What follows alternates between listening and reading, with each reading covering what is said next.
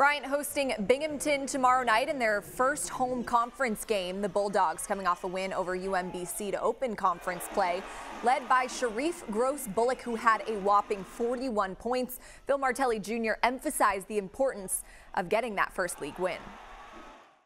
Road games in league, those are gold, right? Like, you got to win your home games, and you got to find, ways to win on the road. So to get one on the road right away, huge. Now we got to come home and protect our court, and hopefully we have a great crowd and good energy in the building, playing a really good Binghamton team. We really haven't been home that much.